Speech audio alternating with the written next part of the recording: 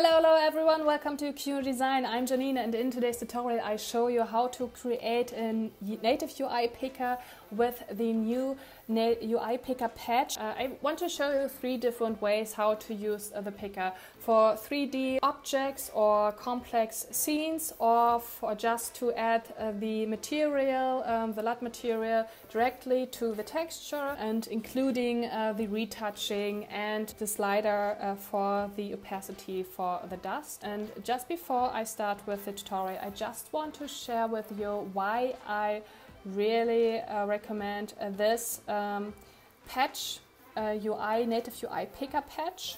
That sounds weird. Native picker UI patch, whatever.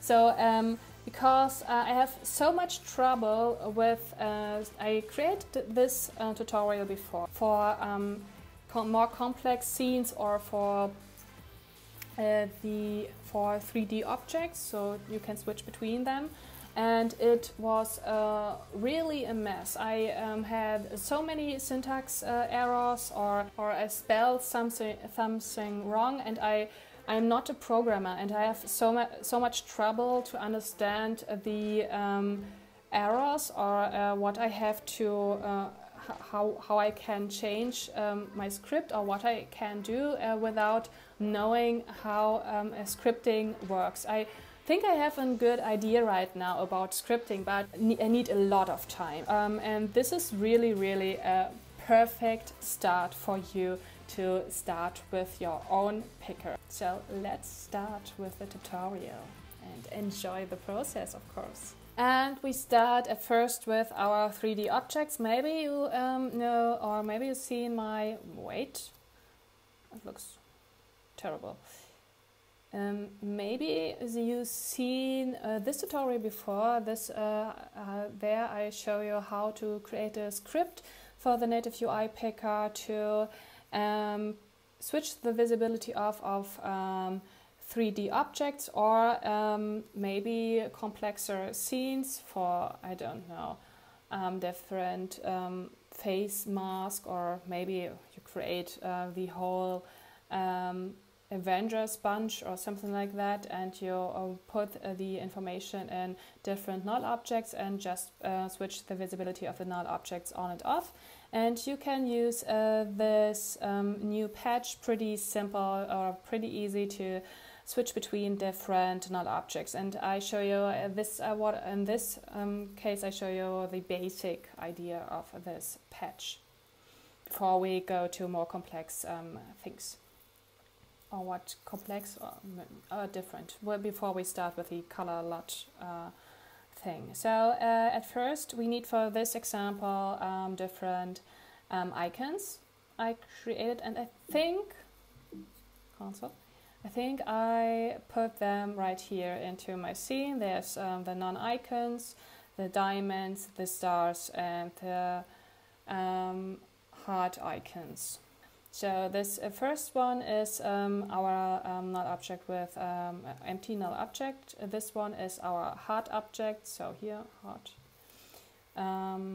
The stars and the diamond.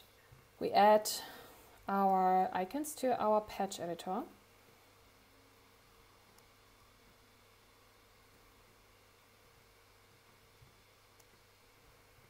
Yeah. And we need our UI picker. This is the UI picker, and very important, make sure that for your icons the non-compression checkbox is checked on, whatever, because I just show you what happened when you don't think about that, or when you forgot to put the checkbox on. You see the play button stops, and you see this little sign right here, this warning, and uncompressed texture. So you make sure that you really think about that, and that's a big problem of the script too. Just refresh. start again, and everything is fine. And this is a big problem in the script. You don't get kind of an alert or a warning when you forgot to go to no compression. So this is a pretty good, pretty nice to have. And just link the visibility. And now we want to add the the icons, or these are the icons right here. Make sure you go to visibility, and by default it starts with the index number 0. So this one is 0, the first one. Everything starts with 0, 0, 1, 2, 3. So you can, of course, when you want to start in the middle or something like that, add another start index to it. Now we need an equal, exactly, add, and we need 4 of them. So Command C and V to copy paste these 4 times and add it to your scene.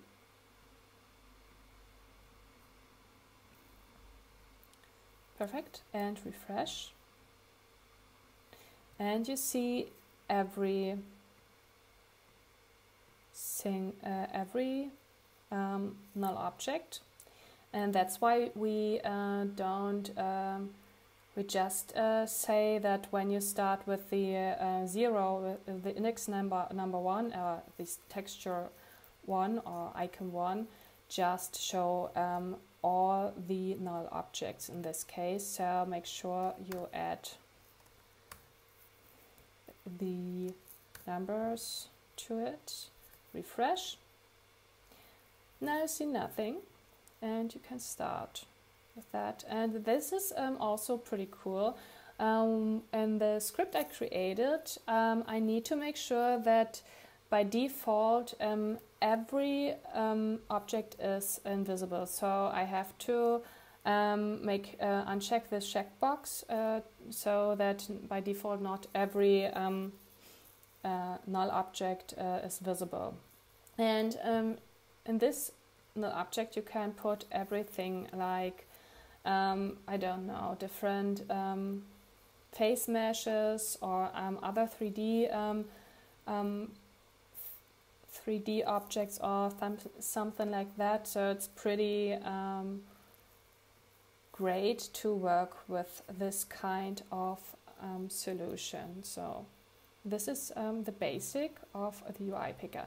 So let's create a material an UI picker just for the material and using the material as icons, and then to start with the animation sequence. This one right here is are just 2 patches later. And we start with a new, open a new project. I think I can close that one right here. Whoops, sorry. I need a little while. And go to view and patch editor. We need the patch editor. So, and we create, we start, in this case I want to show you how to create a fast color LUT, or different, you can switch between different fast color LUTs. And of course with a retouching and with dust filter and slider. So let's start with a plane, not with a plane, with a rectangle. This is our LUT rectangle.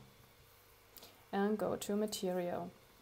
Add, of course, LUT matte. So, and go to flat.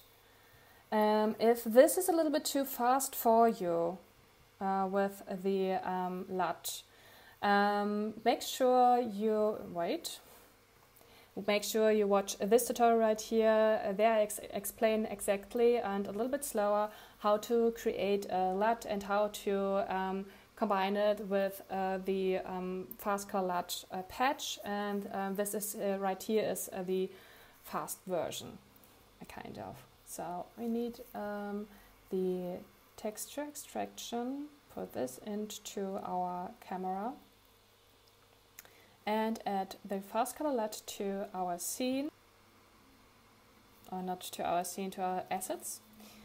Via drag and drop, put it in right here, go to, I just need this one, go to your material, texture, and add this one to it. This is, you can ignore this one right here because we need the information for our LUT. But I want to now I want to use material for and link it to with the patch with the UI picker to my rectangle and create the LUT with it. So I add in this case just 3 different LUTs I created before. So material. 1, 2, 3. These are the icons we need later. 1, 2, 3. I show you in a minute how I create them. Just pretty short. So you can use the Photoshop file to create your own LUTs. So and now, of course, UI picker. And I just make sure that compression and filtering is none. I don't need that. And with RGBA, so with the Alpha 2, add this 3 to my picker and go to select texture, I think. And yes, and we don't see the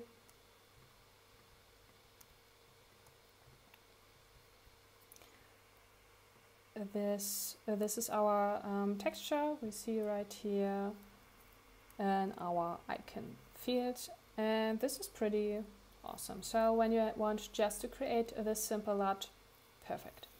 But I want to make more. I want to use every single texture right here, and I want to add a retouch and later a dust to it. So I need to add, I create an animation sequence. But before I start, I just want to show you how I create the LUT. When you start first with the LUT and you have no idea how you want to create it, I think you can use Photoshop files for different programs. Please let me know which editing for photos, which tool you use. Please let me know if you use Photoshop or Lightroom. Let me know. But I just used Photoshop. So I created, this is a neutral LUT. The neutral LUT I used in every single tutorial where I start with, and the size is, make sure the size is 512 by 512 pixel and not too small. And now this is the LUTs I created, and I just go to this icon right here. I don't know how you name it or what's, yeah, and go to color lookup table.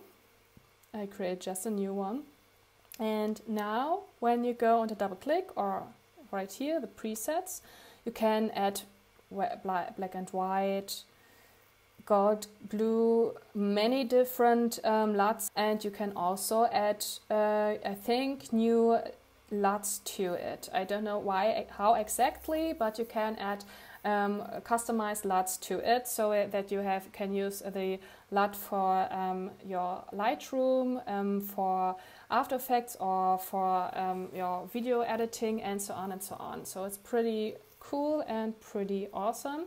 So and I just created this. These are just the names from this one right here. So bleach, candlelight, blee blee blee, and I just created 10 different LUTs and created, this is my icon BG and the numbers, and make sure that when I hit the number 1, the LUT number 1 is created right here, and so on, and just go through all of that.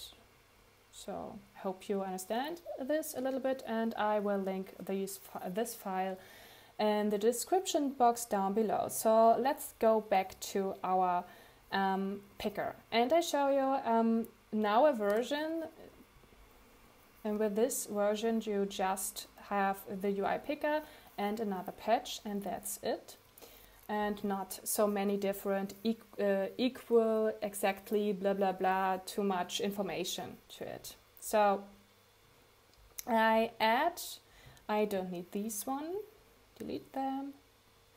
I add at first my icons to the scene. This one right here. So I start like every time, start with 0, so 0 is 1. Yeah. And use these icons. Boop, everyone. Need a little while. Perfect. Genau. I can just drag and drop them and link them with the textures, or what I also can do is use this one. So, sorry, this is the number 0, 1, 2, 3,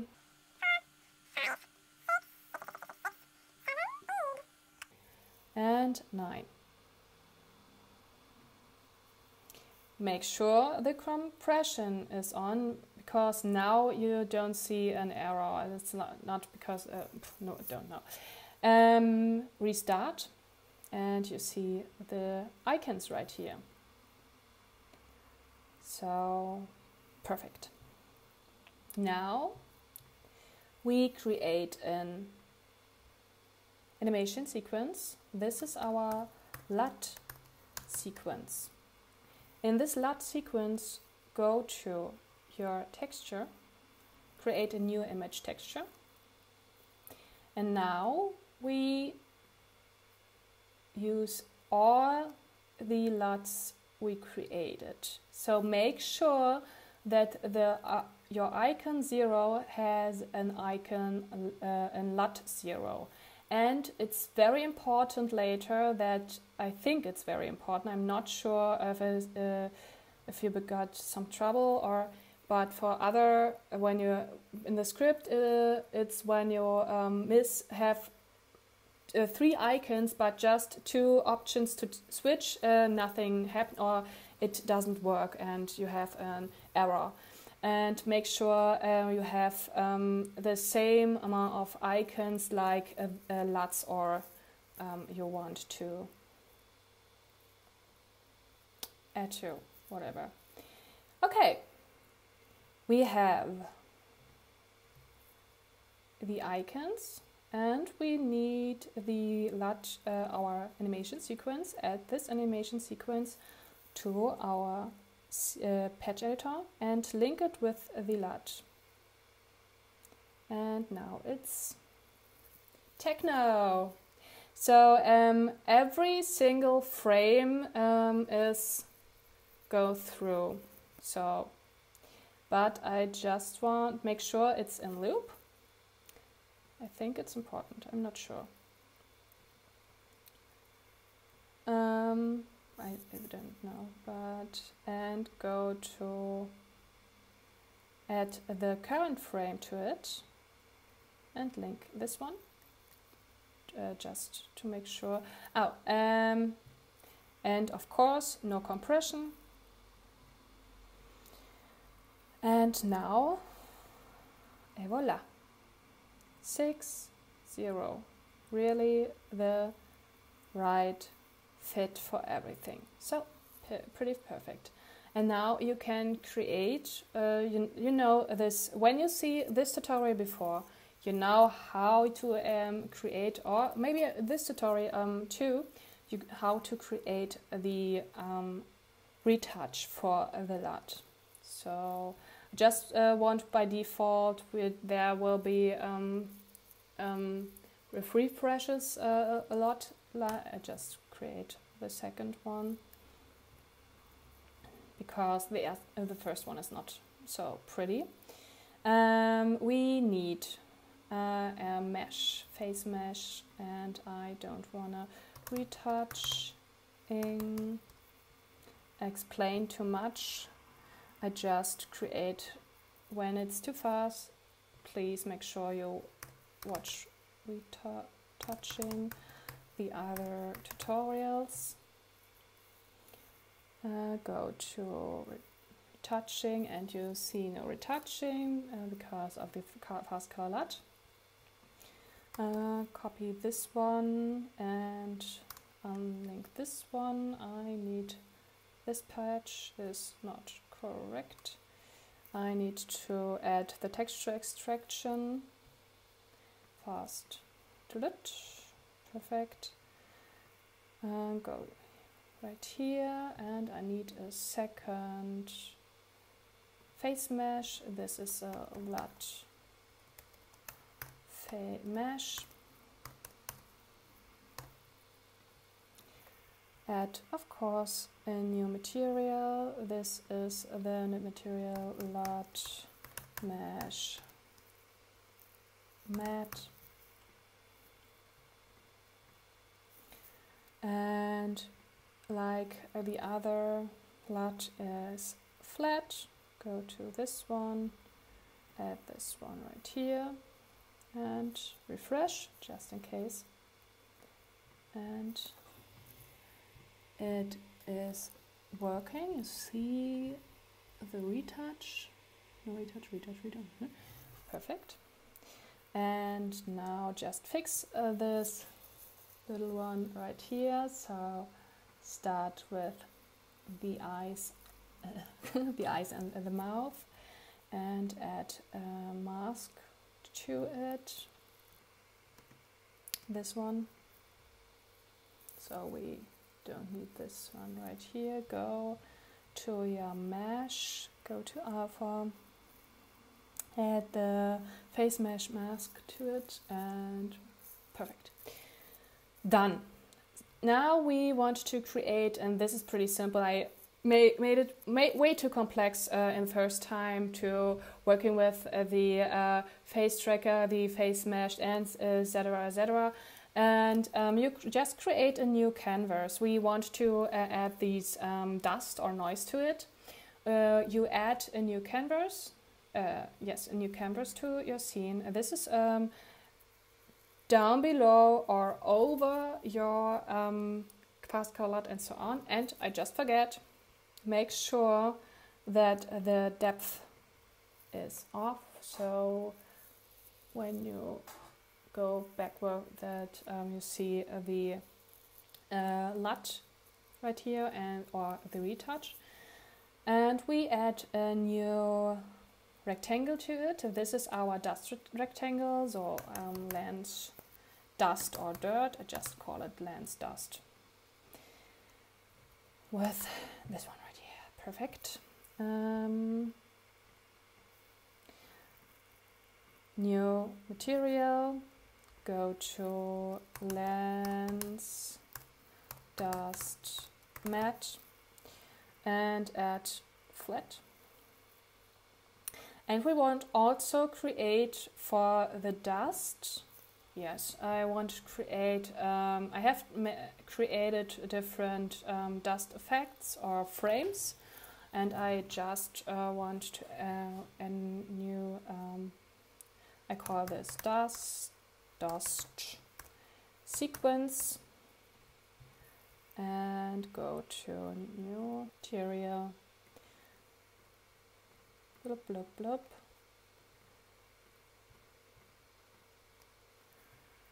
And want to make sure that this is a material, add the dust sequence to a scene. Go to add or to screen. I love more screen, it's a little bit softer, blends a little bit softer into each other. And this is a way too fast. Go to your dust sequence go to random, stay with a loop, and I think 5 is okay. And now I just want to manipulate the opacity of of the lens dust with the slider. So we create, wait, it's too fast. Yes, I think it's okay. Now we create a slider, UI. And why? Oh, and it doesn't work because the slider patch just worked for your Instagram, not for Photoshop. Yes, for Facebook.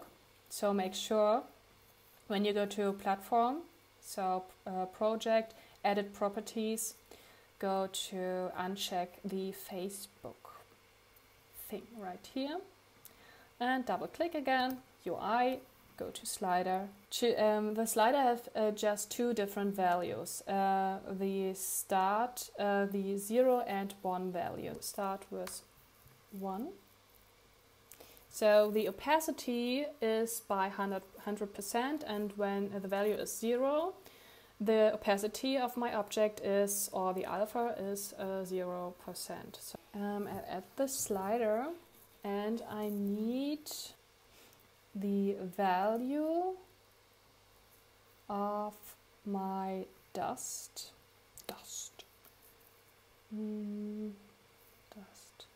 material. Yes, multiply. Sorry, I need a little while to understand this. So the easy way is just to connect this one right here, and I can't test it right now. I have to make sure, and I test it. I show you the video right here. I test this. This is a simple solution how you can make sure that you add the visibility on and off. So this is a simple solution how to create this slider, and I don't want to go deeper in the slider options right now. Maybe you have some ideas or something you want to know what we can create with a slider, because the picker is I have many ideas what I can create with the picker, but the slider, no idea. Maybe you can add different slider to different picker options, like brightness or something like that. I think that is possible. When you have any ideas what you want to see, which tutorials you want to see with the slider, please let me know down below in the comments. And yeah, that's it today. I hope you enjoyed this little tutorial, and I hope you I really learned so much about the possibilities of the picker UI, and I really love this simple patch from Spark AR. It makes for non-programmers like me the creating so much easier. Thank you very much for watching. I really appreciate it, and I really appreciate your support and your comments down below. And of course, when you like this tutorial, please share it with your best friends who wants to see this. And of course, when you hit the notification bell or subscribe to my channel if you want to see more tutorials. I really love the inspiration I get from you, or I really love to communicate with you and love to create tutorials from your ideas. And yes, we will see us next week, so enjoy the process. Bye bye.